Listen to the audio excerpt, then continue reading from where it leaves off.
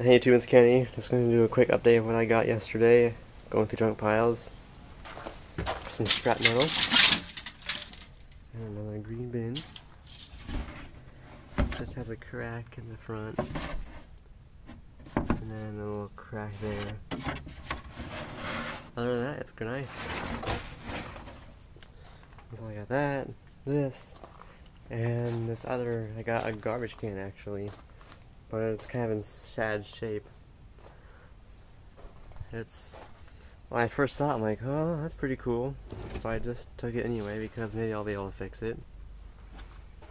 So, it looks pretty cool. I might just cut this off there. And then get the handles molded on here somehow. And then buy some plastic and cover it and make a lid. Yeah, but it's pretty cool looking. Looks cool without the lid, or without. If you cut this off, it looks pretty cool. So it would look like that. Huh. It's pretty cool. The wheels are in good shape.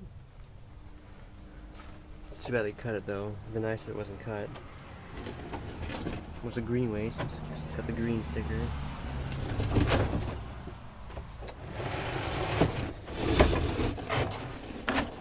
So yeah, got a good find. 1990. And it even says RRS2 on there. I don't know if you can tell, it's pretty cloudy today. It's actually really nice condition. Usually there's cracks here and here, but there's not. It's actually in great shape, except if it weren't cut in half almost. So yeah, it's a project for me to do. Alright, that's it.